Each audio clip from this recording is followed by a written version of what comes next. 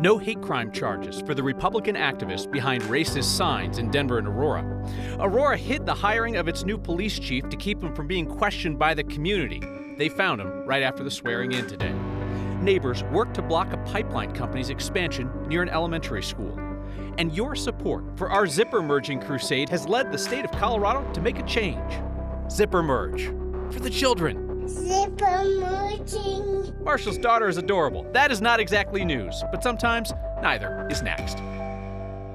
The Republican activist who posted racist signs along Colfax in Denver and Aurora will not face hate crime charges. Police say bias-motivated criminal statutes don't apply in this situation. Police have instead issued Christopher Bally of Aurora, who goes by the name Sabo, a municipal citation for illegal postings. The citation is actually for a separate sign incident, but DPD says the hate crime charges won't be brought for the recent signs either. Bally is a self-described Republican street artist who was nationally prominent in some circles before his history of racist writing surfaced. This citation he got carries a maximum penalty of up to 300 days in jail and a fine up to $999. On his YouTube channel, Bally said, quote, "This is a parking ticket, but they could turn it into something bad." Those signs targeting migrants and Vice President Kamala Harris were put up in Denver and Aurora in late August.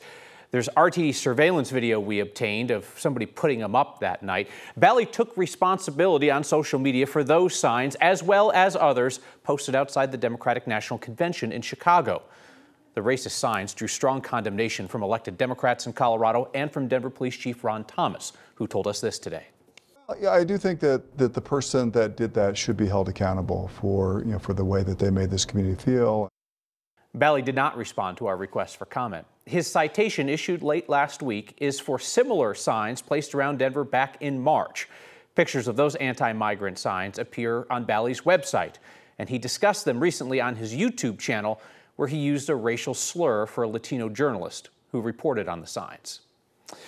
Aurora has a new police chief picking up a plate full of problems made worse by the city's decision to hire him without any community input.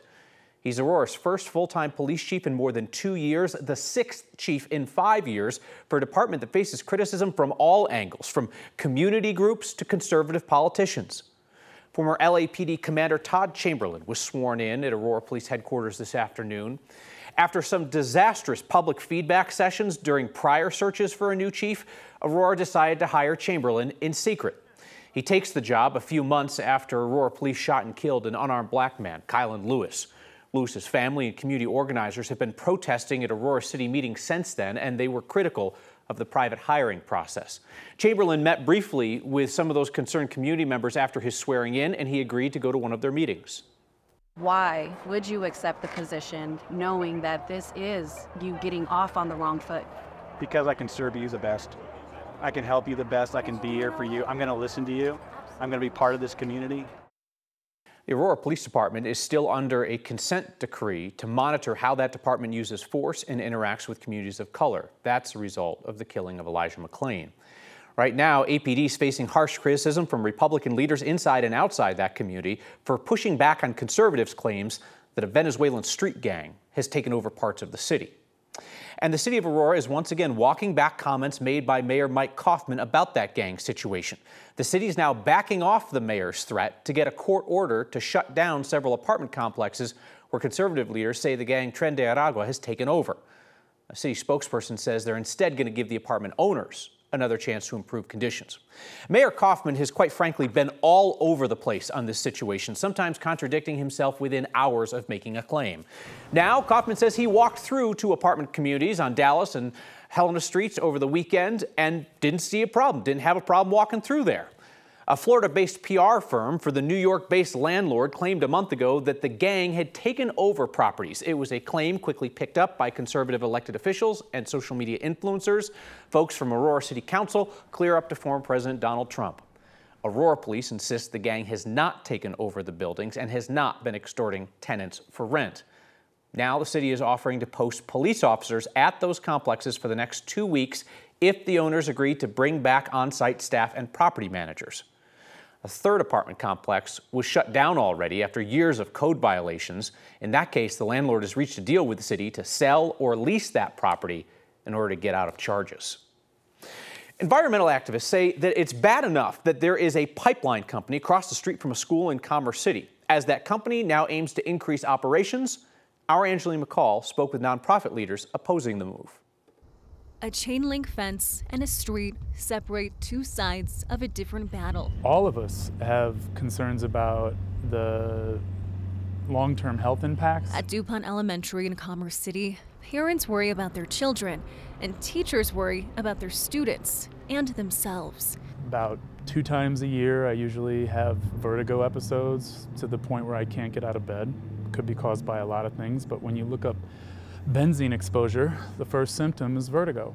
Jason Malmberg works at the school across from a Magellan pipeline facility. And so it's hard for me not to see a correlation there. So, I mean, benzene, toluene, all of these different chemicals that exist in the air are known to have health impacts in the community. Guadalupe Solis works with Cultivando, an environmental justice group that learned Magellan wants to add 5 more gas tanks on top of the 20 already across from the school. I think the division, the Air Pollution Control Division, should deny this permit 100%. The way that it was done was not with the involvement of the community. Solis says the company posted an announcement at the entrance of their property, but families didn't find out until Cultivando had a community meeting. No one out of the 80 individuals that attended our event raised their hand to say that they had had the opportunity to read this piece of paper, this announcement, or that they even knew. Knowing the health impacts, Malmberg wants the plans to be paused. It's the most recent event that continues to prioritize corporate profit over community. And Cultivando is asking that neighbors have a chance to speak up and push back. It's these companies and these corporations that have taken advantage of them that should be moving out, that should be making other plans, that should be making sure that they're not remotely close to children. The company is hosting a public comment session next Tuesday evening for community members for feedback. Now, important to note, Kyle, that Cultivando feels very strongly that had they not found out that this permitting process would have gone through and residents would have been really surprised once it did. Well, there are certainly eyes on it now. Angeline McCall, thank you very much. When you hear somebody say, zip it, that's usually the end of the conversation. Yet when we first said those words 4 months ago, it was the start of something that clearly resonated with a ton of you. Our crusade to get Colorado's drivers zipper merging made some real progress today. Thanks to your outreach to the Colorado Department of Motor Vehicles, every driver is going to learn how to just zip it, Colorado. Perhaps one of my proudest parenting moments is teaching the zipper merge. But I'm not talking about the successful merging of cars, left, right, that you're seeing at the construction site at Spear and Wayzata, where our zipper merge campaign began in May. What makes me a proud parent is this. Zipper merging. Zipper merging. You can't start too early. Zipper merging. Just like a zipper merge. When I first heard you talk about this, I thought you were crazy. Michelle Freese is a Centennial driver who is skeptical of the concept of driving all the way to the lane closure before merging to the lane next to you. And then she heard it in an AARP driver's course to help lower her car insurance. I think it's a good idea.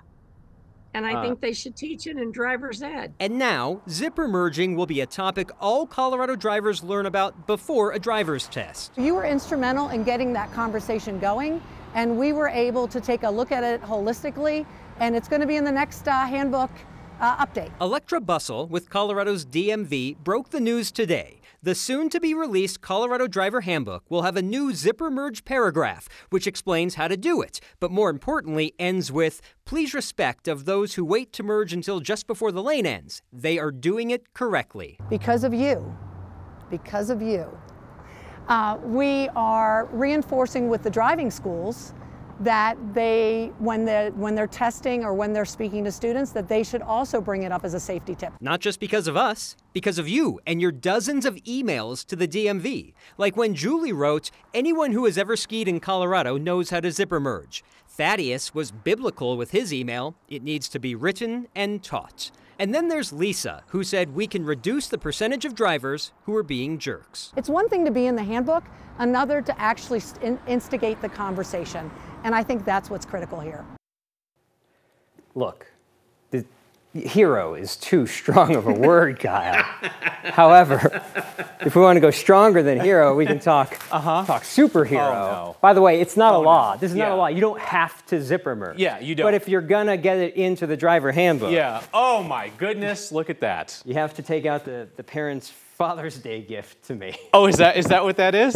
That's exciting. Let the people see that again. The people want to see that again. That's amazing, right there. This is TV. You don't need a cape. You've got that. And now everybody has an opportunity to learn how to zipper merge. Absolutely. Thank you, Marshall. And thank you for your recent support of Special Olympics Colorado and its Unified Schools program. Your latest Word of Thanks microgiving campaign raised $15,000 in a couple of days. That's being doubled by a match from the Daniels Fund. And then your monthly donations to the Word of Thanks Fund are going to drop in about another $20K. So we're talking about $50,000 raised for that program that brings together students with and without intellectual disabilities through sports. You're good people. If you know of a nonprofit in Colorado that could use our help together, email me next@9news.com.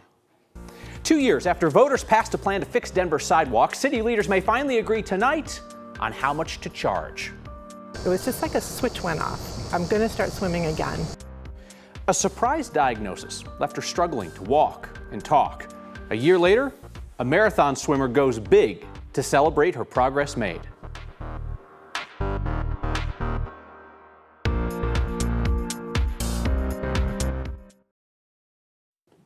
Homeowners in Denver may finally start paying a fee to fix the broken sidewalks all over town. Denver's voters originally passed this proposal to charge homeowners based on how much sidewalk is out in front of the home in 2022. It got delayed a couple times in City Council. Tonight, Council will vote to approve a flat rate of $150. Particularly large properties might have an add-on fee. The program would provide a 20% rebate to affordable housing owners, so the full cost wouldn't be passed on to tenants. The program originally had a 9-year timeline. This proposal removes that. If City Council approves of this tonight, homeowners will see that fee in January. Eventually, Kathy Sabin, we will see something approximating fall, but not today. Yeah, they need to get those sidewalks fixed, Kyle, before I kind of utter that word snow, because that can happen in September, but not today. Yes, 91 degrees in Denver today. Even with the cloud cover, not seeing any cooling or beneficial rain showers, at least in the city or along the Front Range. It's a pretty day, but these numbers way above average. Now we've just popped up to 92, 99 in Lamar. Average high this time of year is 83. We'll be warm again tomorrow, and if we crack 60 days with 90 or better, we go into the top 5 in terms of the warmest summers on record. Not really a record anyone wants to be proud of. You may have noticed a little smoke and haze in the air today, not those beautiful Colorado blue skies. We can thank our neighbors to the north and west, the Pacific Northwest wildfires. That smoke coming right into Colorado because of the placement of high pressure. And as high pressure begins to shift on Wednesday, we'll usher in a change in the pattern. Hopefully that smoke will scour away. Tracking isolated or stray showers across the Front Range and Eastern Plains. Nothing severe. A little wind, little lightning. If you're lucky, a couple sprinkles on the window or windshield. The storms don't last long. After sunset, they all but dissipate. We get a sunny start to your day, and then we do this all over again tomorrow with maybe a slightly better chance of rain from storms in Jefferson and Douglas counties. Temperatures in the 80s now, trending downward after sunset, as you might imagine, and we've got 89 tomorrow, cooler day with chance for showers Wednesday, back to 90, and then I love the weekend forecast. There's lots of football around our state on the weekend, and we've got sunshine and 80s both days. May I make a recommendation? It is an outside conversation about a topic that we've talked about together here. How we go about fact-checking politicians. You can do it one time or one lie. You can be very clear about that. But if there's a litany of them, if it's a constant part of their public persona, for you to actually contradict it and challenge it and correct it, it becomes all you do. And I wonder if you feel like if you spend too much time fact-checking, people think, oh, well, he's just a partisan. It's part of a great conversation I had with the Columbia Journalism Review's podcast, The Kicker. Ahead of this week's presidential debate, they had some really insightful questions about how we run debates here at 9 News, how we try to hold candidates accountable during interviews, and how you, as Next viewers, are such a key part of the process because those politicians are answering to you, and you have told us how you want these things to run. We continue to work through these questions every day, and as always, we welcome your feedback. And we'd love to have you listen to that full episode of the CJR podcast. We've linked to it on the Next social media pages and on the recommendation page at 9news.com. Recovery is a marathon, not a sprint. Nobody knows that better than the marathoner celebrating recovery from a devastating setback by completing a marathon, or 2, or 3.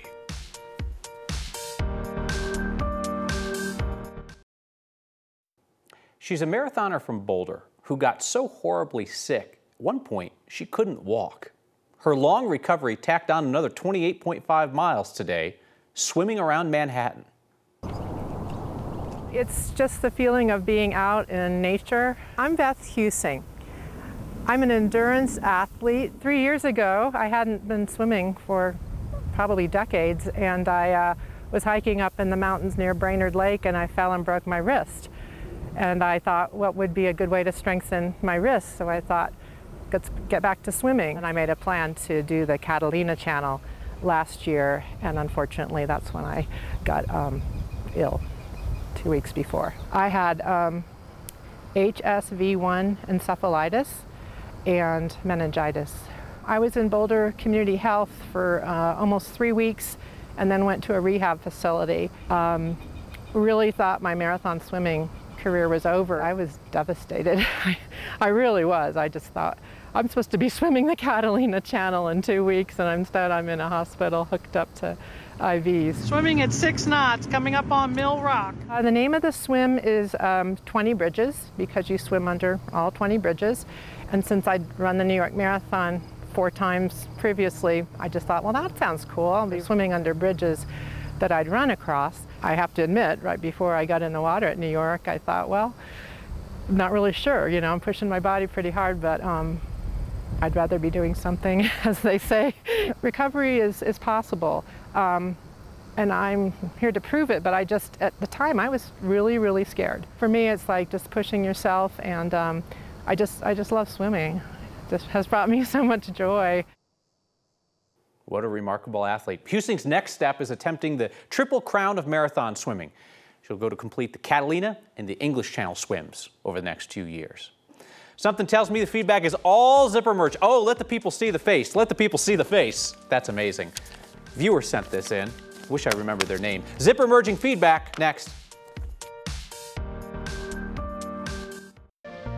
We just told you that our Zipper Merge campaign is going to be enshrined in Colorado's Driver's Ed feed book, but here's a sign that it's catching on elsewhere as well. Holly sent us a photo from the Minnesota State Fair where a crop artist used 12 different kinds of seeds to remind everyone, merge like a zipper, we all get there quicker. That does sound kind of Minnesota-y. If you see a sign that makes you do a double take, email it to us next at 9news.com. Feedback from Rick, who says, probably the best public service announcement ever. God bless you and your team.